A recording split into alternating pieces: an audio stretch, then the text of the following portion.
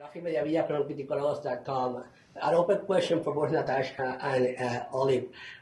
How did the gamers of your families reacted when you told them, "Hey, I'm playing these two iconic characters. We are playing these two iconic characters on the Halo series"? How did the gamers of your families reacted?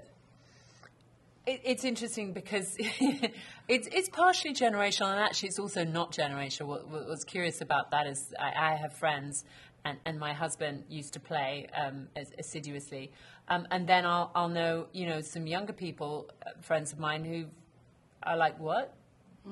What? So it's if you're in, you're really in. That's what I discovered about Halo. No one's like, I think I heard of that.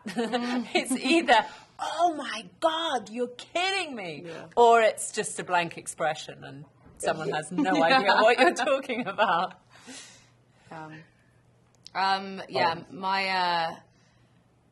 My family and my friends, I think, still haven't gotten over it. I think they're still...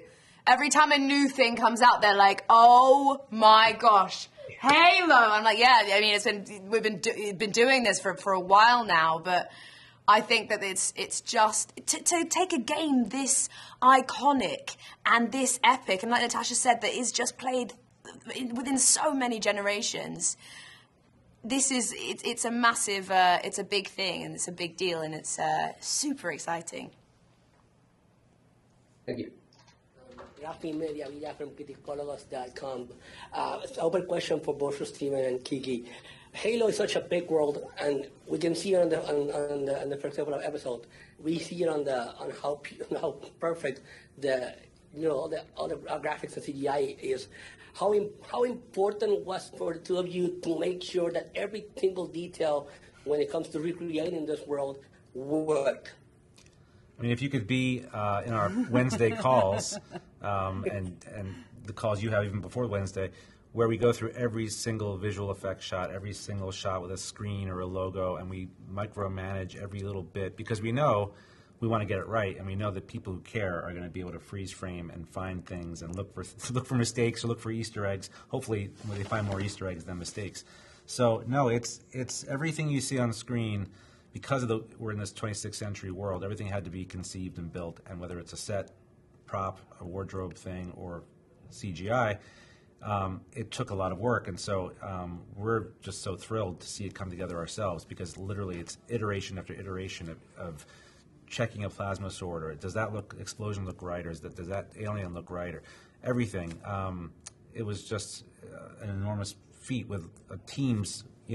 Seattle, LA, London, Toronto, I mean, all over the world trying to build this thing. So a great undertaking, and I think it pays off. And when you're world building, because I think you have to look at this both from a Halo audience perspective and all of the details that they're going to be scrutinizing, but also from a new audience perspective. When you're world building, those details are so critical to people buying into your universe, right? You can't miss details or have the kinds of inconsistencies that will erode credibility in this world you're trying to get them to buy into and become part of.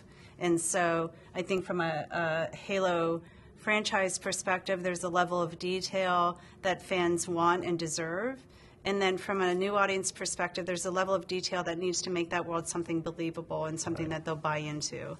And, the VFX call that Steve was referring to, I was saying the other day, there is literally no shot too short for something to not be seen. Like, every single frame will be scrutinized. Thank you. Rafi Mediavilla from Criticologos.com. First off, congratulations to the two of you. My question is for Jen. I want to piggyback on a previous question.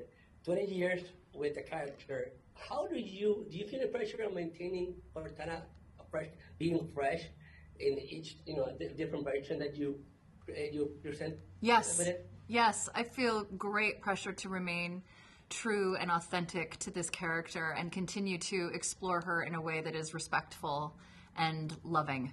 Yeah, I feel great pressure with what we have created because I adore her. So she is very important to me. Yeah. Thank you. Yeah.